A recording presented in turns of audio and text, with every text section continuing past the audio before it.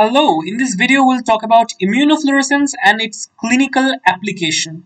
Immunofluorescence is a technique that is widely used in biomedical research and in clinical settings for disease diagnosis. Today's focus would be how immunofluorescence can be used in clinical settings for several disease diagnoses. In this video we'll look at the principle of immunofluorescence, the direct and indirect immunofluorescence assay. Step by step, I would walk you through the procedure and we would try to understand how this procedure can be used for disease detection. So stay tuned till the end of this video. Immunofluorescence is based on antigen-antibody interaction. Antigen binds with antibody with several non-covalent interactions like hydrogen bond, ionic bond, hydrophobic interaction, etc. Let me tell you that there are two variants of this immunofluorescence, direct immunofluorescence and indirect immunofluorescence. In direct immunofluorescence, a usage of single antibody is preferred, which detects the target. Now in indirect immunofluorescence, two antibodies are used, one unconjugated primary antibody and a conjugated secondary antibody. Very often, the unconjugated antibody comes from patient samples. Now let's move to a laboratory setting to understand how immunofluorescence is performed. First step of the immunofluorescence is to fix the sample using 4% paraformaldehyde. Then permeabilization is done in presence of some kind of detergent like Triton X100, which permeabilizes the membrane and ensures the antibody can get inside the cell and detect the antigens.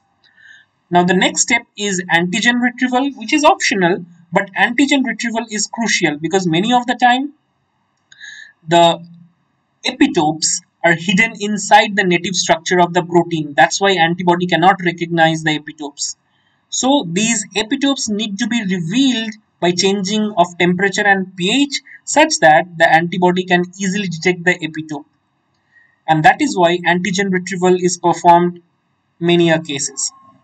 Now next step is to perform blocking. Blocking is often done with horse or lamb serum, and the key goal of blocking is to reduce the chances of non-specific binding and it would promote the specific binding.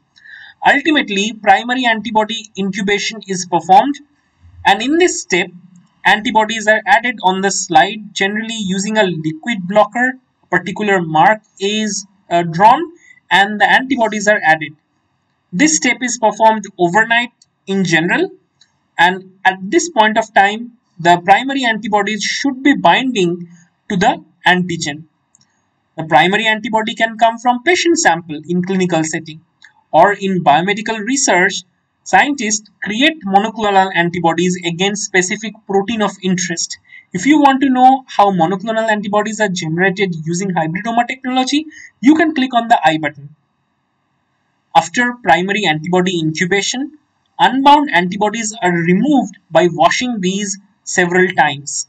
Next, secondary antibody incubation is performed, and in this step fluorophore conjugated secondary antibodies are added. These fluorophore conjugated antibodies detect the Fc region of the primary antibody. Since these fluorophores are light sensitive, it is preferred in a dark setting. Now, we need to understand that fluorescence based detection is only one type of detection where fluorophore conjugated antibodies are used. There could be colorimetric detection as well, where enzyme linked antibodies are used, and in clinical settings conjugated antibodies are really useful.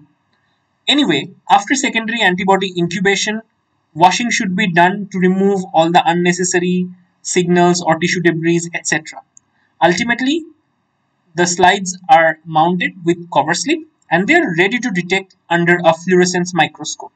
Let us take some example of direct and indirect immunofluorescence in terms of clinical setting. Pemphigus vulgaris is an autoimmune disease where blistering of the skin or the mucosal membrane takes place. And this particular disease can be diagnosed with the help of direct immunofluorescence. So a perilesional tissue is taken on a slide and it can be demonstrated that this particular tissue is positive for IgG or IgM, and these antibodies are deposited on the intercellular spaces. That is why there would be honeycomb maze-like pattern. Another example for indirect immunofluorescence come from the detection of systemic lupus erythematosus using antinuclear antigen test or ANA test, where the patient sample is collected and the antibodies are incubated with Hep2 cell lines. Hep2 cell lines are important because it is an array of nuclear antigens. So there could be two scenarios. One, patient's blood sample has antinuclear antibodies present, and antinuclear antibodies could be absent in the patient sample. So if the antinuclear antibodies are present in the patient sample, then we would get immunofluorescence. Otherwise, we won't get an immunofluorescence. Looking at the immunofluorescence pattern, a doctor can understand whether it is positive or not. And there are several characteristic patterns on which several interpretations can be taken. And in this video, we are not going to talk about this particular aspect in details, but using immunofluorescence, this particular disease can be diagnosed. Now, just like we have seen for systemic lupus, these are the immunofluorescence pattern for bullous pemphigoid and pemphigus vulgaris. So in short, we understood that immunofluorescence pattern can aid in disease diagnosis. So in summary, I would like to say we talked about the principle of immunofluorescence, direct and indirect immunofluorescence, clinical and biomedical applications of immunofluorescence.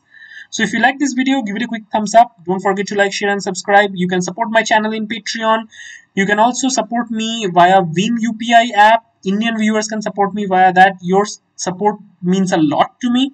You can take my courses in Unacademy. Using my code AP10 can give you 10% discount. Thank you.